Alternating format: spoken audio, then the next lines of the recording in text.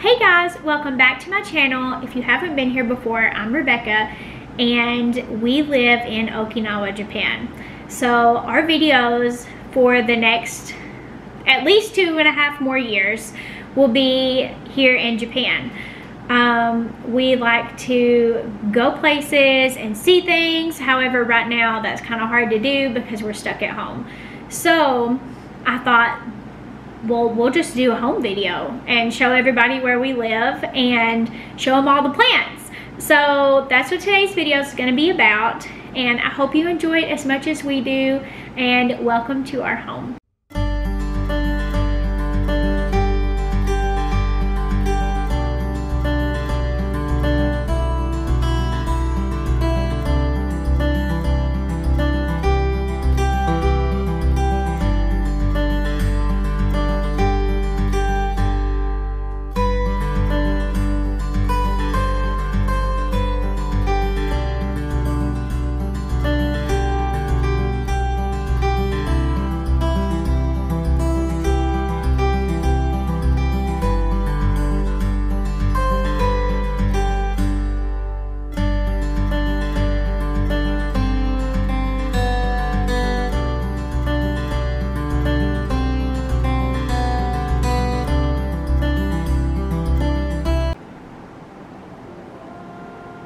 Okay, this is the spare bedroom slash our daughter's room.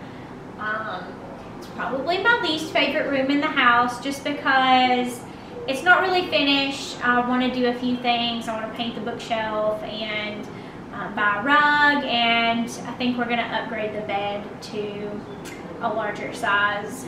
So don't judge us too harshly.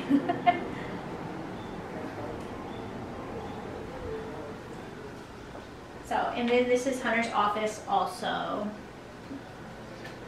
So this is where he works from home and tends to his fish tank and obviously plays video games.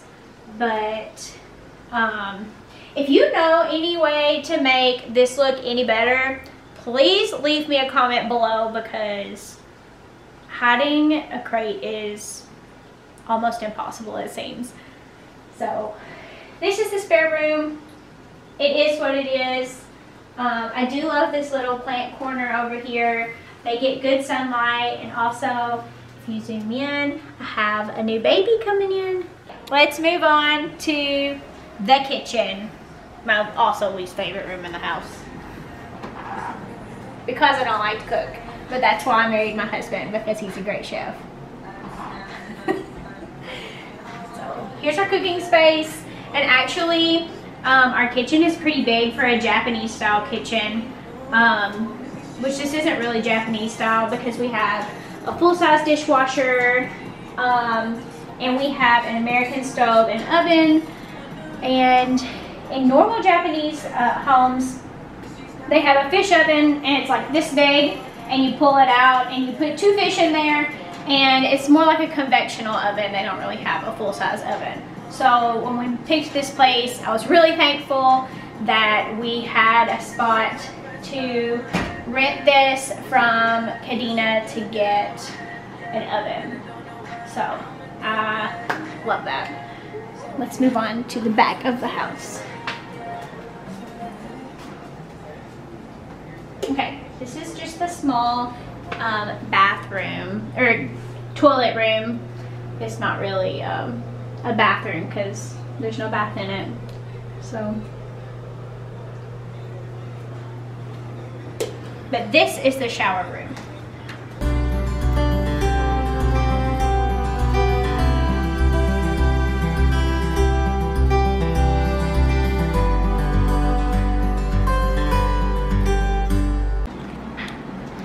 This is my Njoy Pothos.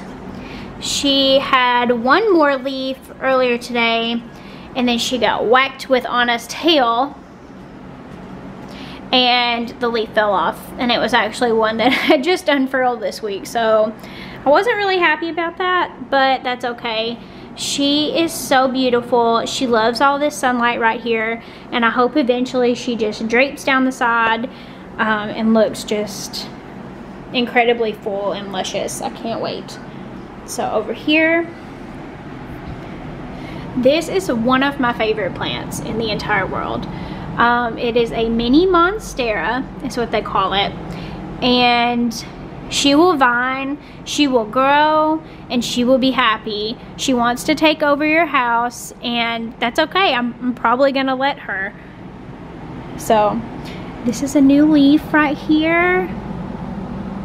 I can't wait to watch that unfurl. I really want to do some time-lapse videos on these leaves because they're incredible the way they just unroll themselves and become beautiful. This is a new one that we got just last week. So pretty. These leaves are gorgeous. Okay, over here we have a watermelon Peperomia plant, and she's so funky and I love it. All of her leaves are different and they jiggle, and I like that. I like that she moves a lot. I think it's so cool the way this plant looks. And actually these are blooms right here, and I've got some more blooms coming out. I'm so excited. Over here on the kitchen table, we've got a donkey tail, or also known as a burro's tail. I think he's so cool. Anna also whacked one of his whole stems off, and I believe it was this one, or maybe it was this one. And I stuck it back in the dirt, and I hope he lives another day. We shall see. This is a succulent, so it doesn't require a lot of water, but he does like sunshine, which he does get right here, because these plants are pretty close to the window. So this is a zebra plant. It's like a whitewash zebra plant, and he's fun. I like him. He's got lots of babies. Some of my plants are boys, some of my plants are girls. You know, some of them I call him a him, some of them I call him a she. That's fine. But I've got babies down here at the bottom, and I actually use an app to keep up with my plants called Planta. Feel free to sponsor me, by the way. And they told me that this was rated as one of the harder plants, and I'm really excited that I've only lost one leaf since I had it, and I'm not really sure why, but the rest of it looks okay. This is a Hoya carnosa, I think, also known as a crimson princess, and it's so cool. Some of these leaves have pink on them, and some of these leaves are white, and some are green, some are like variegated. I just think it's so cool. I love the variegation in this plant. So cool. So, and then let's move on. Here's my palm, acacia palm. I'm not really sure how you pronounce it, but she's thriving. She loves all the sunlight. She is a happy plant. So moving on to the bedroom. This is my variegated peace lily, and I love, love, love it. Look at these leaves, y'all. It's just incredible. I can't get over the variegation in this plant. I've only seen them in the States with green leaves, and I think they're pretty too. Peace lilies have always been one of my favorite plants, but I've never seen one like this until I moved here. So beautiful. This is my Philodendron Moonlight. She's so pretty. I haven't repotted her yet. I just haven't been out to get a pot because we're trying to stay home. So she will live in this nursery pot for a while. I believe these are some aerial roots. I just got it, so I haven't done a whole lot of research on it, but I do love how beautiful she is. And we've got some new leaves coming out soon, so I can't wait for that. These are just cuttings from some of my pothos that I have in the house in my Shisa cup that I got from one of the restaurants here. And I just put them in water, and they've grown all these roots. Now, I did take one of them out of the dirt and put it in here because I heard that if you put pothos cuttings in with other plants that you're trying to propagate, that it will help them to root faster. So I took it out and put it in with some of the cuttings just to see if that was the case. And I don't know if that's true or not, but I did it anyway. This got knocked off while I was repotting that mama basket plant. I don't know if this will ever grow roots or not. It's been in here a really long time, and so far there's no sign of roots. But what's really cool is this plant, or this leaf right here. You see these roots? These are from my Kalanchoe Humilis, or also known as my desert surprise. I stuck these leaves in here and they're rooting, and that is so cool. So excited about that. I like to propagate so that I can give away plants to my friends, because I think that's so fun. So, and in the bathroom I have a Zanzibar, and he was the first plant that we brought home, and actually my friend Jessie gave him to me, and she named him Jeremy. So Jeremy stays in the bathroom. He's happy. He gets lots of light from the windows in here. I also have this pothos, which is not dead, but she's not thriving. So it's been a long story with this one. Also, I have a spider plant in here, and I can't wait for it to make babies and hang off the side. I think they're so cool with the babies hanging off the sides. Okay, and right here I have a rabbit's foot fern, and when I show you, you'll be able to see why.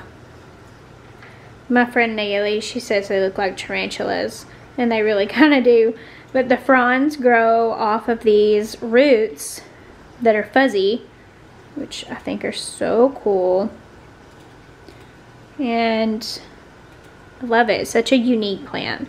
I think it's so cool.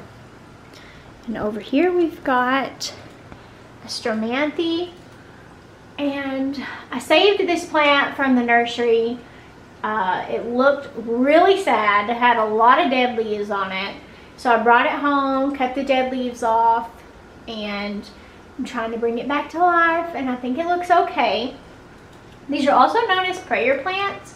So when the sun starts going down, the leaves all start to stand up straight.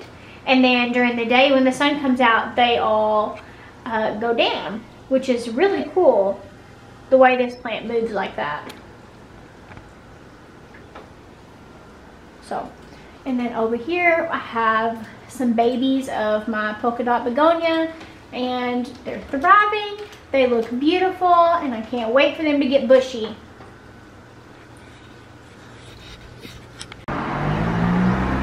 Okay, this is our porch, and I love our porch. It's my safe space. So I just want to talk about some of my plants for a minute. This is my Calico Kitten. She's beautiful. This is a Neregelia. This is a Coleus, an Arrowhead Plant.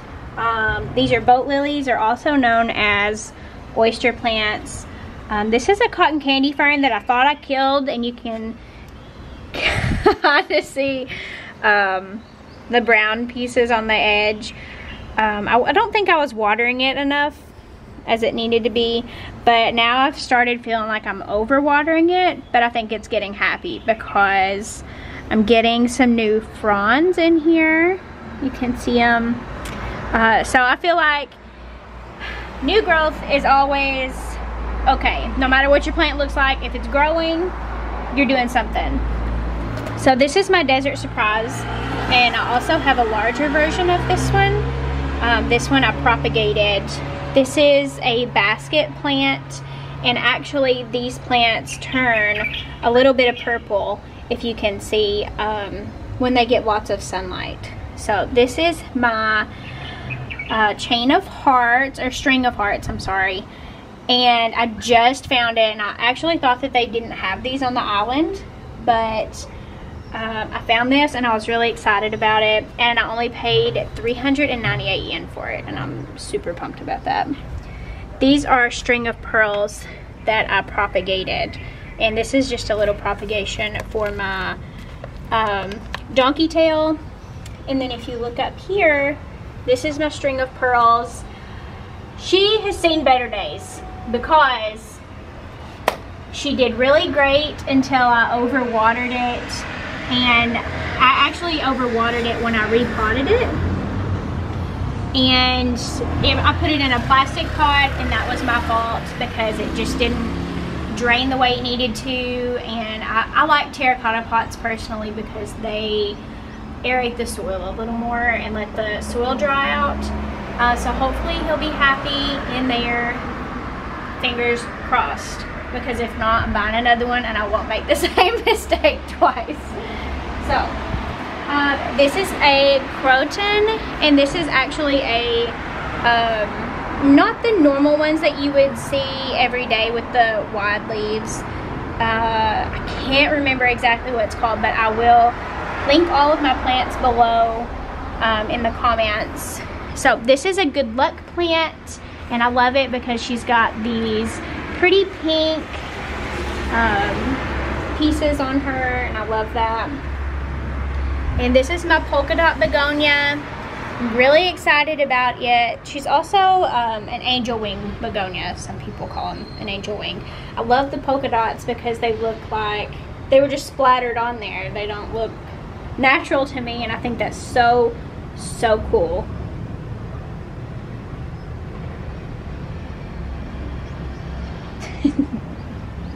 Okay, and right here we've got Mother of Thousands, and she's really flourishing, and you see all these little babies that are growing on the outside of the leaves.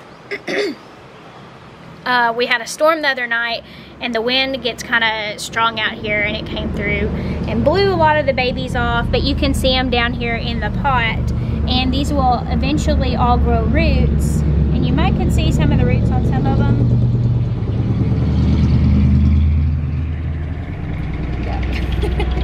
Sorry, it gets kind of loud out here, but it's really cool. This plant has absolutely flourished, and I'm gonna have to repot her because she's outgrowing this pot, but I love it.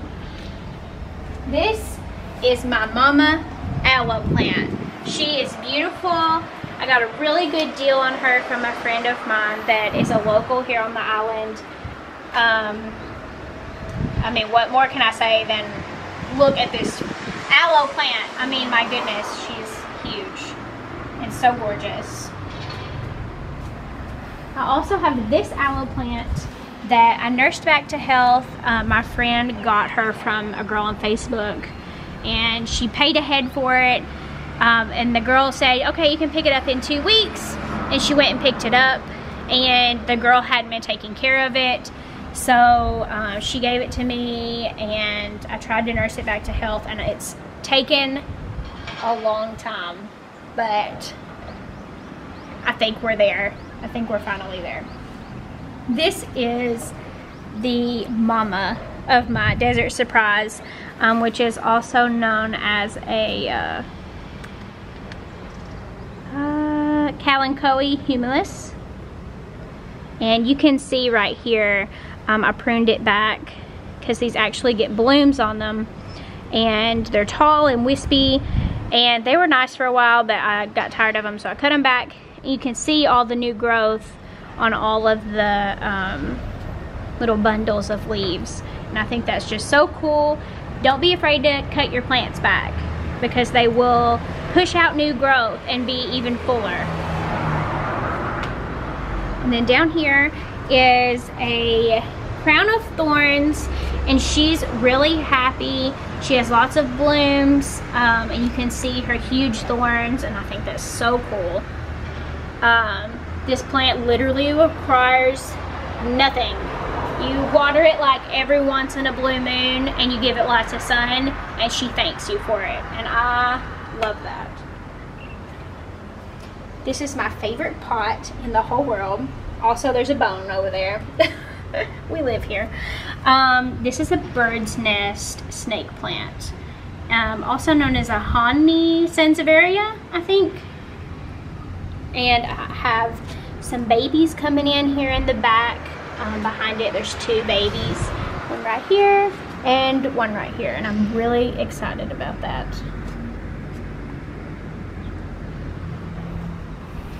This is my mama basket plant.